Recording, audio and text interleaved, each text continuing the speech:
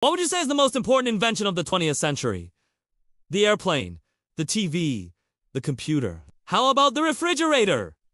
Without it, our food would spoil in just one day. Ice would be a luxury good like gold, and we'd all be stuck eating room temperature chicken. But how did we come up with such a cool invention? To answer that question, we went back to the beginning. The first refrigerators were built in the 1800s.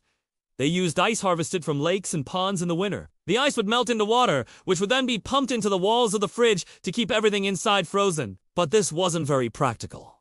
So a new method had to be developed. Enter the mechanical refrigerator. These used a vapor compression system to pump refrigerant through coils, absorbing heat from the air inside the fridge and releasing it outside. The first commercial refrigerator was built in 1913 and looked just like a fancy icebox. But by the 1930s, they became a common household appliance.